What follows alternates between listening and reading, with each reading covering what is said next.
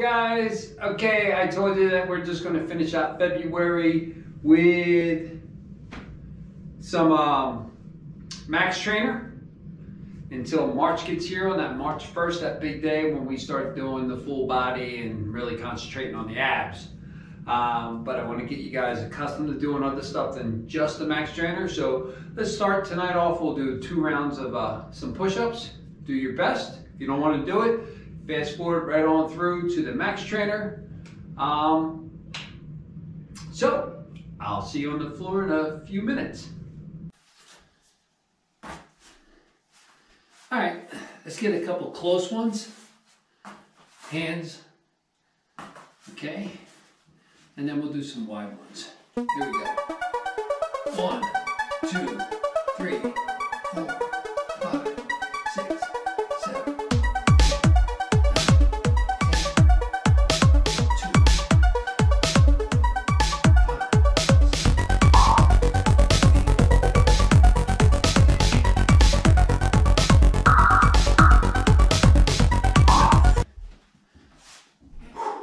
Shake it out. Okay. Let's get wide apart now. Wide apart now. Not too wide. Wide enough though. All right. Here we go. 1, 2.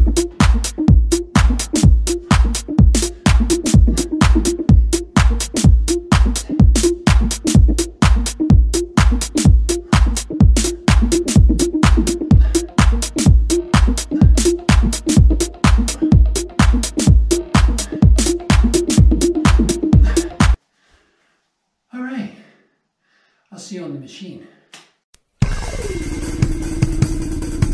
3, 2, 1, let's go.